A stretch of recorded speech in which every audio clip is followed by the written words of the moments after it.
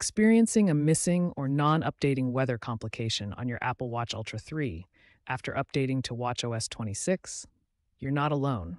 A known software bug in watchOS 26 causes the weather complication to disappear or fail to refresh, especially after updates, app refreshes, or connectivity hiccups. This is due to a synchronization issue between the weather app on your iPhone and your Apple Watch. Thankfully, it's a software problem, not a hardware defect, and can usually be fixed with a simple workaround. Here are two methods to restore your weather complication. First, try refreshing the app. Force close the weather app on both your iPhone and Apple Watch, then restart both devices. If that doesn't work, try reinstalling the weather app.